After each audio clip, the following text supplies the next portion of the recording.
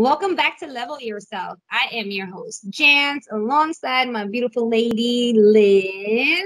Hello, Hi, Liz. Jen. Hello. How are How are you? you guys? I hope you are all doing super, super awesome after the Christmas holiday. Yeah, so now we got to get ready for saying goodbye to 2019. Woo woo! That's right. Only a few more days to complete this year. Jeez. You say it's just a few more days, and that's that time when I feel like now it's that crunch time where I need to like reflect on, you know, 2019 and reflect on what I want and what I see in 2020 before even 2020 hits, because I want to come in strong. I I'm would so say, happy that you said that because that's what I was just thinking about was that first step is to self-reflect because I'm like, oh my gosh, I really need to think about what my goals are for 2020. But then knowing that I need to make sure that I think about how my energy is right now and how I feel right now and self reflect on that before I even think about my future goals.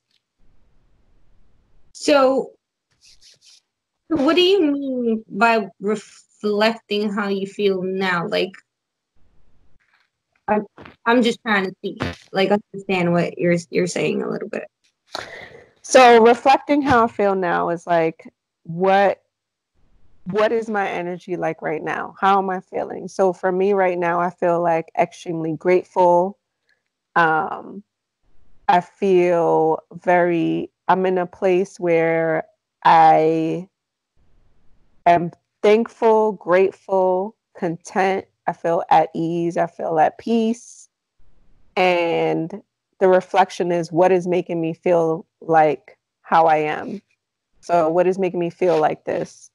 And those things are things that I want to continue on. And how do I continue to be in this space? If I felt like stressed out and that's how my energy is, why am I stressed out? And those are the things for the new year and the things that I want to get out of my space and not continue with in 2020. So, what are some of the things or feelings that I want to continue to have? And how can I continue to have those? And what are the feelings that I don't like? And how do I get rid of those feelings in order to continue the feelings that are the ones that I want to move forward with? Yeah. Okay. I see. But I mean, it makes total sense. Like, you don't want to carry anything that's going to pull you back to the following year. It's good.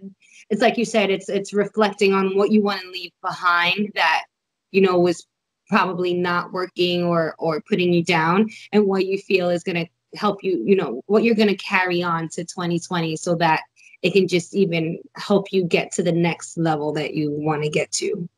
Right. Things that I want to let go and things that I want to embrace, or feelings that I want to let go, feelings that I want to embrace.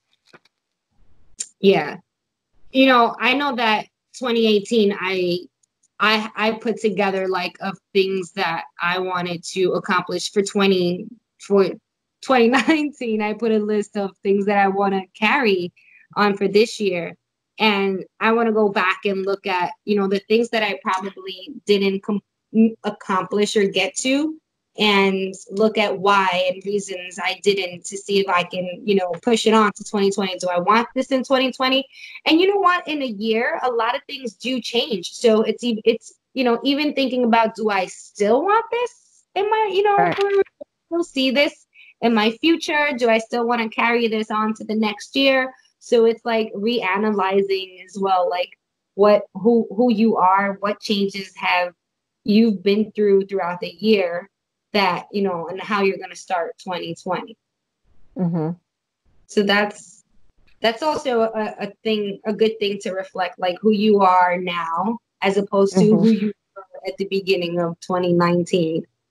Right. Because you can change, things change throughout the year. So that I want to look back and see what I wrote. And Yeah. that's going to be very interesting. But it's important for us to, regardless, like before we even start the year, we all have to try to start nice and strong, and obviously we want everyone to start in a positive light. And setting goals is definitely going to be the way to go. I feel like when you set goals, you're working towards something and you're even more motivated, I would say. Hmm. Yeah, definitely. And then we got to remember to be very realistic when we set our goals as well. We have to, I feel like when we set our goals, we have to make sure that they're goals that we can measure, they're goals that we can see, they're goals that we can keep track of. Hmm. So I feel like that's something that we all need to keep in mind. Hmm. What are your thoughts on that?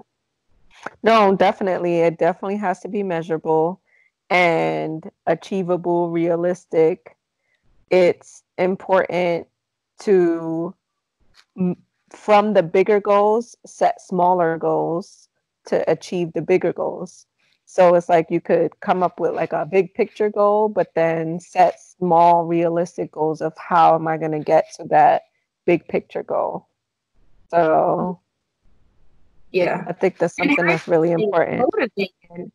I mean, it's we go through so much throughout the year. It's like how you're gonna stay motivated throughout the year to make sure that this goal of yours, stays put and keeps growing and actually happens. So, there's a couple things we have to think about when we're setting our goals. Um, Mhm. and I was just reading online, Liz, that according to like the US News and the World Report, the failure rate there's a failure rate of people that actually do accomplish their goals is an 8%. Wow, Yes. that's And this so is low. yeah, like that's crazy. I mean, we can definitely work on making that percentage bigger when we actually have realistic goals and we think about, what we really want, how we're going to attain it, what's going to motivate us. I think like if we set realistic guys, we can make it happen. Um, Hmm. I don't know I don't know. I just feel like it's Maybe for some people is not, those big picture goals are not the way to go. Maybe it's more of those smaller goals that if you do the smaller goals, they're more achievable than doing those big grand goals that is like, how am I ever going to get to that? But if you do the little goals, maybe that's more achievable than doing those big ones. yeah.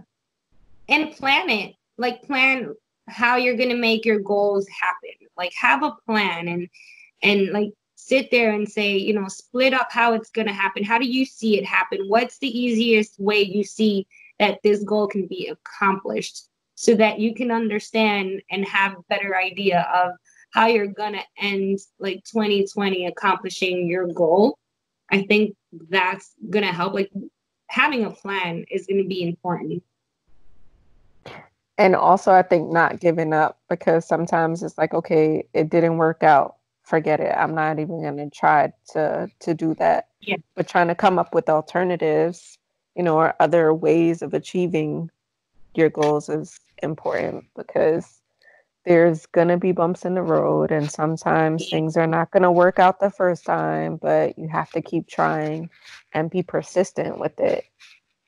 Yeah. Yeah, I would say like if you really want it, stay persistent. And you said it, there's gonna be bumps in the road, but you just gotta keep going, get up and keep going. Having someone to support you, finding like a support system is very important. If you can find someone that can support you, reach out to somebody or you can talk to people and and let them know, hey, I'm working on this, or I want that, so that, that person can keep you motivated. And when things aren't going as planned, that, they can help you get back on the road and back on your feet so that you can attain what you want. Right. Like an accountability partner. Yeah. Yeah.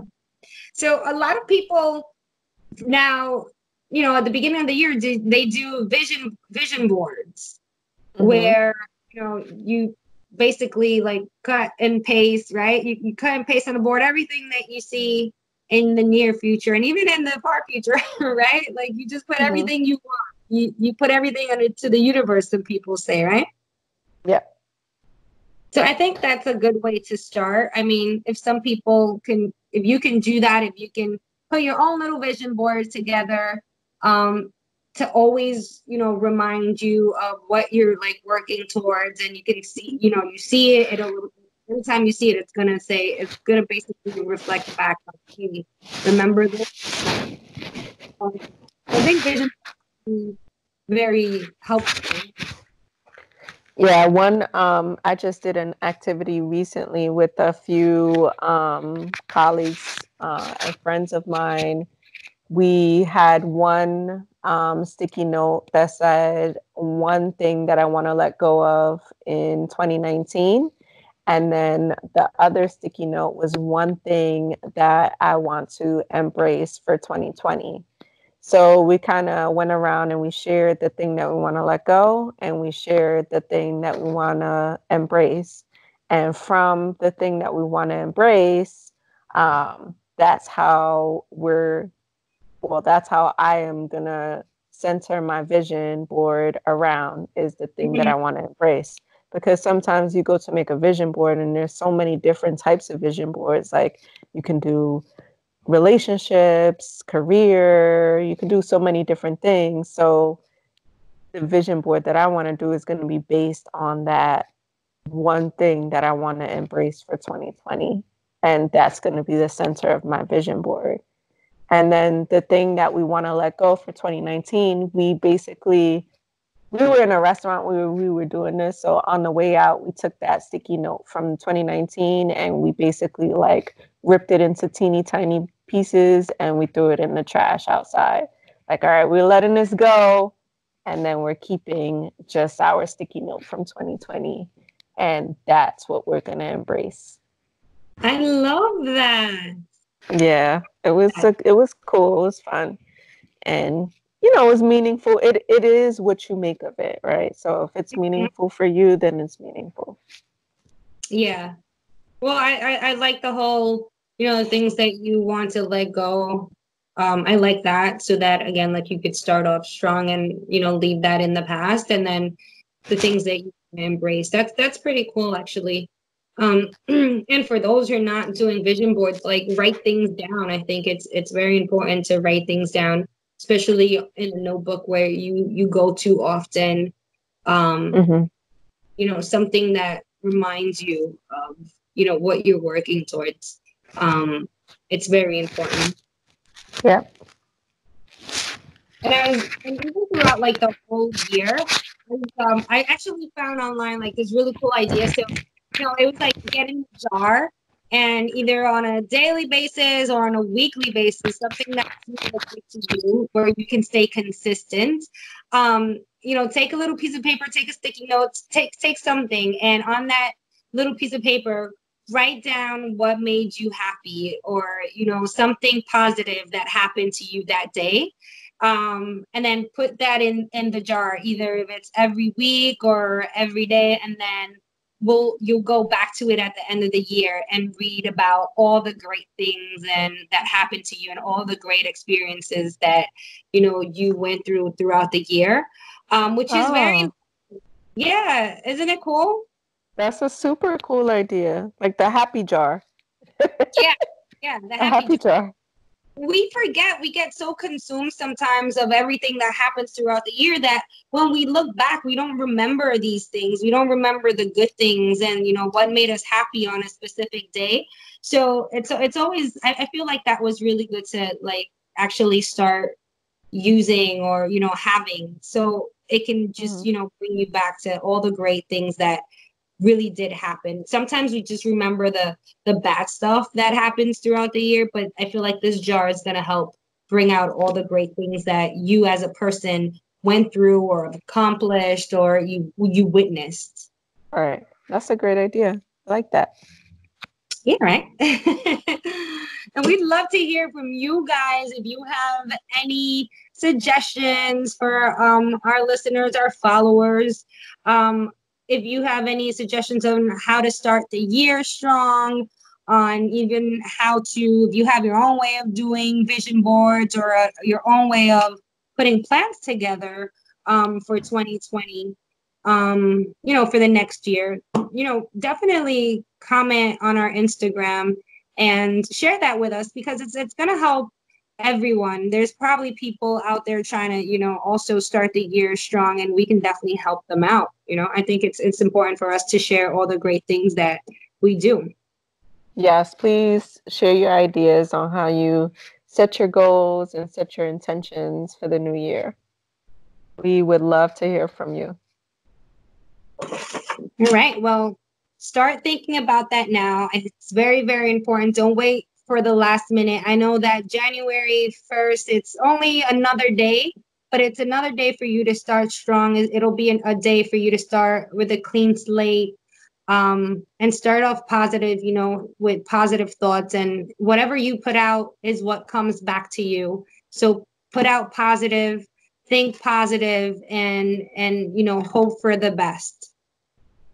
Yay. Thanks, Chance.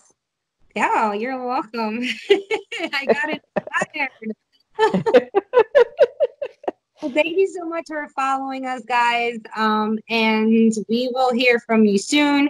I hope you have a great New Year's Eve. Be safe. Have a great New Year.